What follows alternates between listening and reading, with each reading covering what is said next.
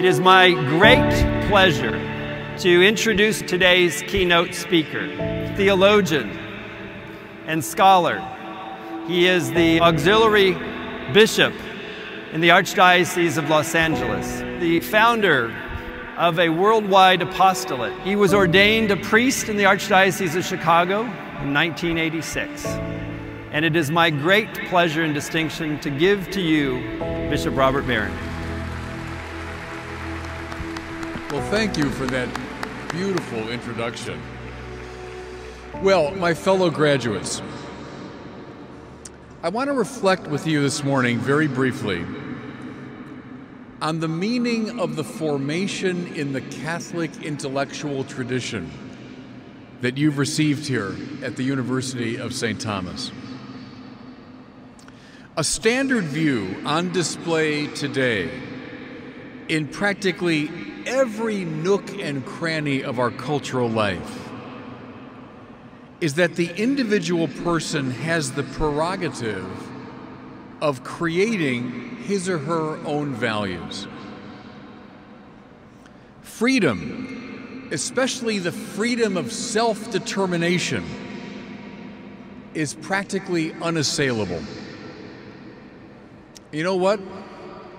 Frankly, I cannot think of anything more boring. If we define our values, our own truth, our own purpose, we effectively lock ourselves into the tiny space of what we can imagine and control. When we follow these prompts of our culture today, we become cramped souls, what the medieval philosophers called pucellae animae. That means little souls. The entire point of a Catholic intellectual formation is to produce magnae animae. That means great souls. A great soul doesn't invent her own values. Rather, she intuits the marvelous intellectual, moral, and aesthetic values that are found in the objective order. And then she responds to them with her whole heart. And she thereby expands in a manner commensurate with the goods that have captivated her. You know, the basic purpose of the initiation rituals found among primal peoples around the world was to convince a young person that his life is not about him. Typically, in these rituals, he would be wrested away from his comfortable domestic environment.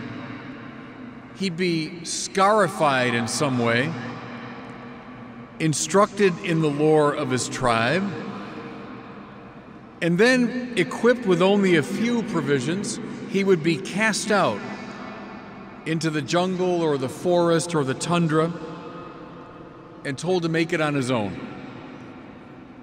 This was not arbitrary cruelty.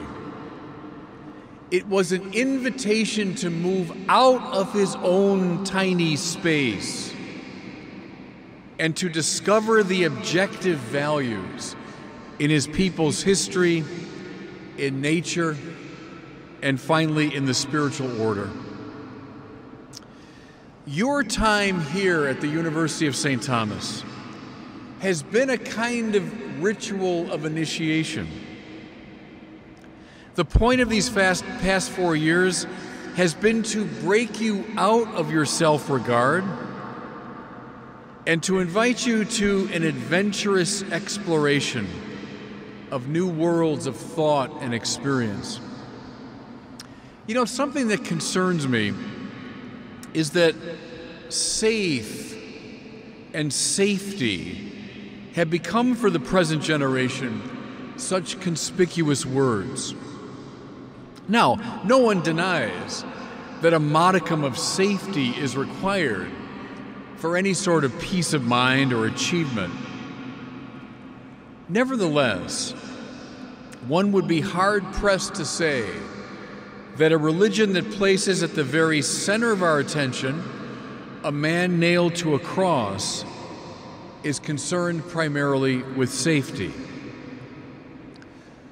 According to the cliché, ships are safe in harbors, but ships aren't meant for harbors. They're meant for the open sea. In a similar way, you are indeed safe within the confines of your own desires and expectations, but you're not meant to live in that small world, but rather in the infinitely wider and more fascinating world of objective value. You know, two areas I think that your generation is especially attuned to objective value would be the natural sciences and social justice. In the course of my evangelical work, I find that among many young people especially, there's a great reverence for the sciences and the technology they've produced. Even as they demonstrate sometimes a certain impatience with other disciplines, they tend to accept physics, chemistry, medicine, engineering as authoritative. But here's the point. In doing so, they are acknowledging an extraordinarily significant realm of value, namely objective intelligibility. No scientist, physicist, chemist, astronomer, psychologist, etc., could ever get her work off the ground unless she believed that the world she investigated were marked by form, pattern, and understandability. The responsible researcher is not inventing intelligibility, she's finding it, following it, rejoicing in it. And I would say that you and many of your peers are passionate about issues of social justice. You're eager to fight corruption, discrimination, race prejudice, inequality. You advocate for inclusivity, the acceptance of diversity, care for those on the margins of society. Good. In doing so, you are acknowledging the existence of certain moral values that you have not invented and that apply in all circumstances. None of you, I wager, would say that racism or sexism or human trafficking are acceptable in some contexts, or that opposing them is simply a matter of personal opinion. No. In point of fact, you feel so strongly about these matters because you know they are moral absolutes that summon your attention. Like the intelligibility of the world discovered by the scientist, so these objective moral truths draw you out of yourself and into spiritual adventure. Now, just one more step. If the patterned structure of nature and moral values are not projections of our subjectivity or the mere products of a social consensus, but rather objective features of reality, we readily ask, okay, where did they come from? The answer of the great Catholic intellectual tradition is that they came from the Creator God, who is intelligibility itself, who is moral goodness itself. They come from the God who is supremely wise, supremely good, supremely beautiful, and who, therefore, ought to engage our attention most completely. The great command found in the 6th chapter of the book of Deuteronomy, and reiterated centuries later by Jesus himself, gives expression to this conviction. You shall love the Lord your God with all your heart, with all your mind, with all your strength. Now we can see the point of a Catholic education. To beguile you with the objective values, epistemic, aesthetic, and moral, that exist in the world and that direct you finally to the divine source of those values. Once you understand this, you're ready for spiritual adventure. You're ready to move the ship out of safe harbor. You're ready to become a great soul. Well, friends, how can I address this assembly and not make reference to your great patron, St. Thomas Aquinas? In the second part of his magnificent summary of Christian doctrine, Thomas discusses the virtue of magnanimitas in his Latin, magnanimity, the quality of having a great soul. Here's what he says. Magnanimity, by its very name, denotes the stretching forth of the soul to great things. That pithy definition expresses everything I've been trying to say in this address. What are these great things that Thomas references, but those objective values that summon the soul? And so the key to a spiritually successful life is to go for them, to stretch out toward them, to stay within the musty confines of the self, or to see the values in question but never to reach out to them, is to settle for a kind of spiritual mediocrity. Here's St. Thomas again. Just as the magnanimous person tends to great things out of greatness of soul, so the pusillanimous person, the small-souled person, shrinks from great things out of littleness of soul. And so, young friends, my fellow graduates,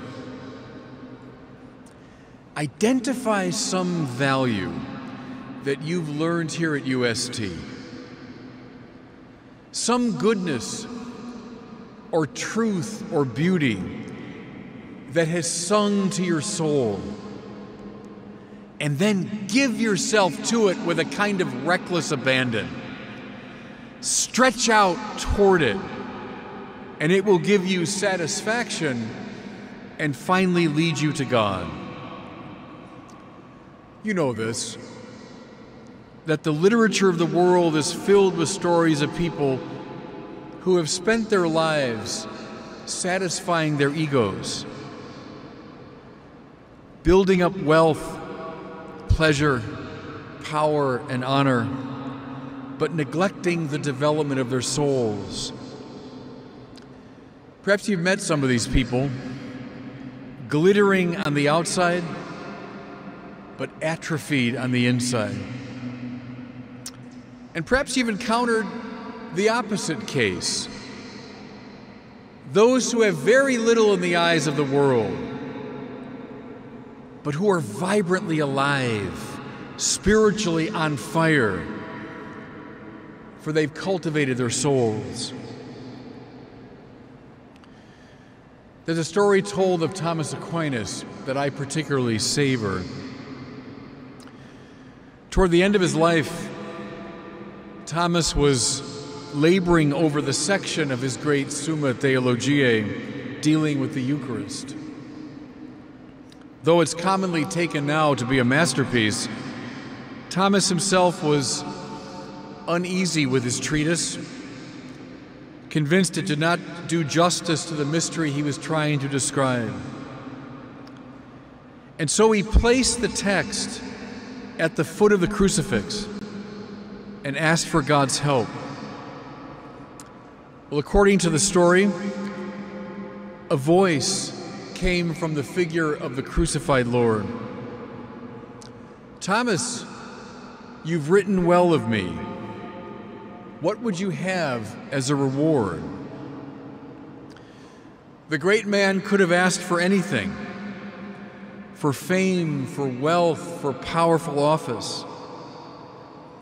But instead he said, "Non nisi te, Domine." I'll have nothing except you, Lord. Fellow graduates, the patron of this university spent his life seeking and discerning objective values. And he knew that all these goods find their source in the supreme value of God. His soul stretched out to great things and finally to the creator of these great things. In a word, the purpose of this university is to make you like Thomas Aquinas. So, put the ship out to the perils and possibilities of the open sea. Stretch out to great things. Be great souls. And God bless you all.